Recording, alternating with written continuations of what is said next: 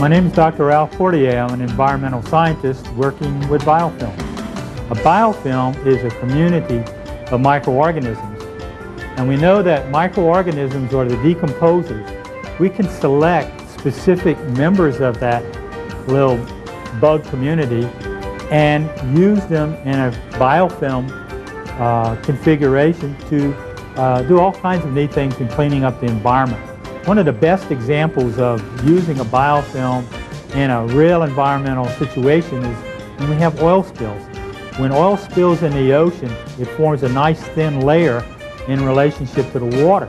It's a perfect scenario where we can add microbes. Remember, microbes being added in a very thin film, that's what biofilm means. And when we add microbes in a thin film on an oil slick, then the bacteria have the best conditions to actually chew up the oil and clean up the spill quickly. I'm going to show you a real simple oil spill experiment that you can conduct using microorganisms as a biofilm. Just a little bit of salt water here to be our small version of Prince William Sound, and we'll add a little bit of oil to it,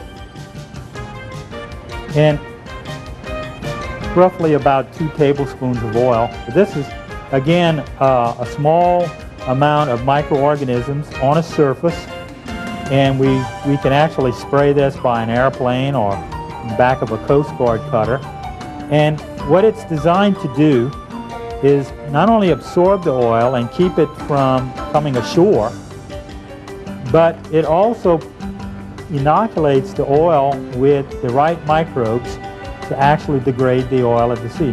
Biofilms have great appetite. We choose the members of the biofilm community for the type of job we wish to accomplish.